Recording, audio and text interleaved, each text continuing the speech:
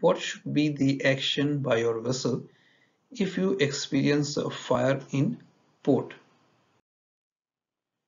As soon as a fire occurs on your ship when you are in port, make sure that you raise the fire alarm to inform the ship's staff.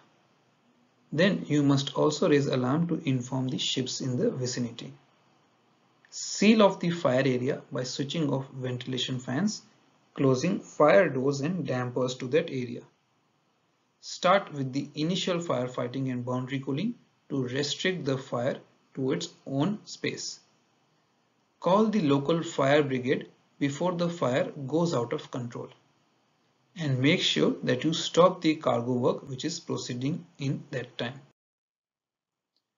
All ships should also have an updated fire wallet containing the following information: the general arrangement plan, the ventilation plan, the shell expansion plan, plans of firefighting equipment, electrical data, stability data due to danger of free surface and other effects, a cargo plan with any dangerous cargoes being specifically mentioned, location of watertight doors and fire resistance partitions, any drilling machines and special equipment the vessel carries, and finally the crew list and bunker disposal plan. This fire wallet should be provided to the shore fire team or the fire warden of the port when they come on board the vessel to assist you in the extinguishing of the fire. The senior officer should be presented the wallet on arrival. The fire warden may also probably require the exact location of the fire and chances of it spreading to other compartments. The contents of the double bottoms, tanks or deep tanks in the vicinity should also be known to the fire warden. What the ship staff are doing and how many hoses and pumps are in operation should also be informed. If any fixed fire installations are in operation, it should also be brought to the attention of the fire warden.